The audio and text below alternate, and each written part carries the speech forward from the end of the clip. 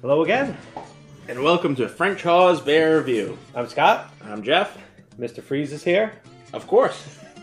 We've got another Rhode Island beer. Revival Brewing Company out of Cranston tonight.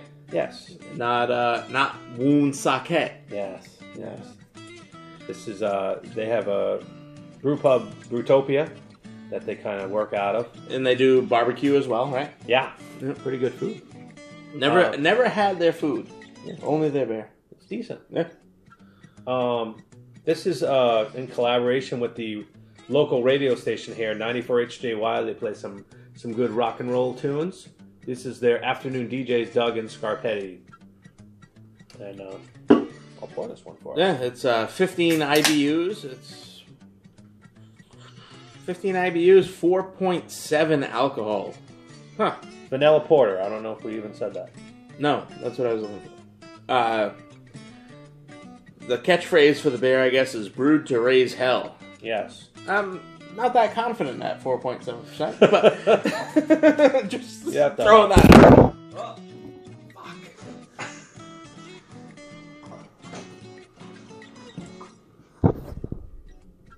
Still recording? Yep. Just put it back in there. I'll either edit it out or we'll just keep it rolling.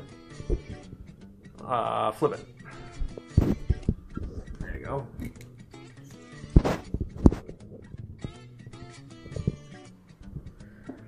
Check me out.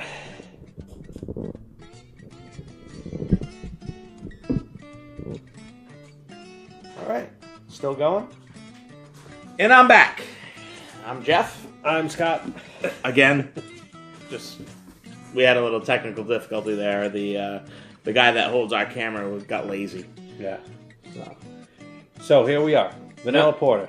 Donated by Steve Manning. Yes. Always donating stuff. We appreciate it very much. Steve and I have a good neighbor beer share thing going on. He's right across the street, and we like to swap beers a lot. They just throw them to each other. Yep. It's funny. Yep.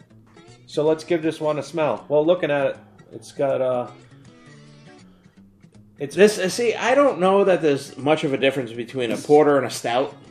I don't know. It's hard to tell, and I've read that there's no difference. Yeah. I've also read. I find stouts are always creamier, maybe. Okay. Than like this other stout we did from Ravenous. Mm-hmm.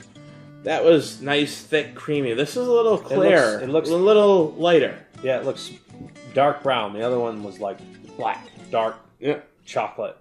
This is had hardly any head on it. And this smells good. Pretty much gone. This does smell really good. Yeah, it does smell good.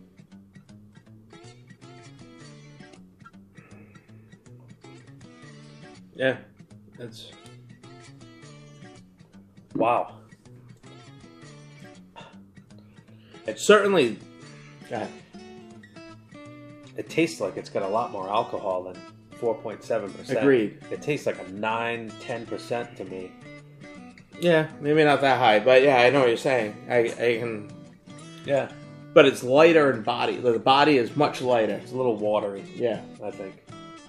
That's what I mean. Like versus what I think of when I think stout, you think of that fullness. Like, full body, mouthfeel. creamy. Yeah, this is a little watery to me. I'm not even getting a ton of vanilla, to be honest with you. Not that I know anything about this, but it's almost like a bland coffee. Yeah, I'm watered down a little bit too much. Couldn't find a ton of ratings on these. These local ones. They're tough to find. We're not in a big state. You kind of have to go high there volumes. to Yeah. Untapped had it at 3.39 out of 5. Beer Advocate didn't have. They had 1 rating, so we're not even gonna get into that. Yeah.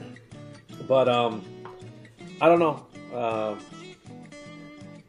I'm disappointed, to be honest.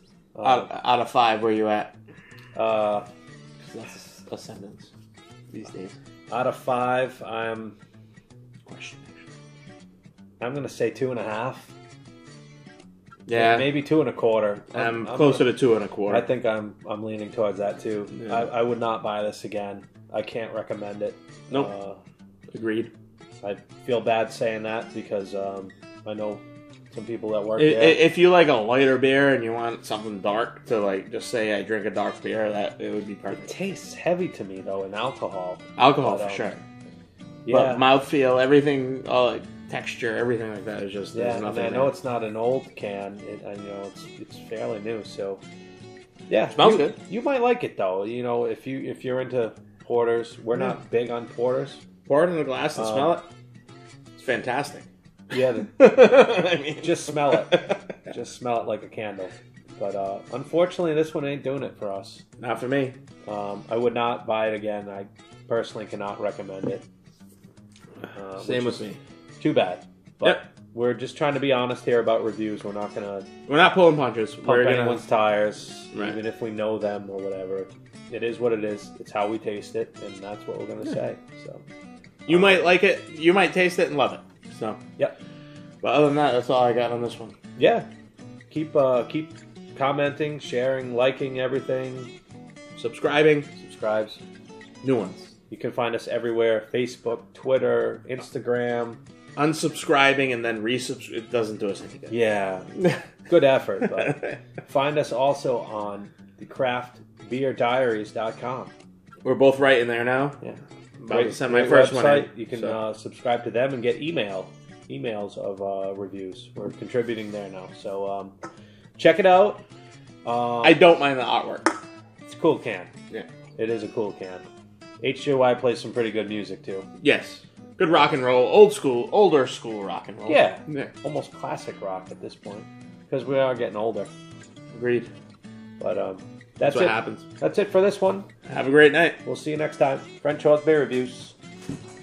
We missed the cheers. Yeah. So I'll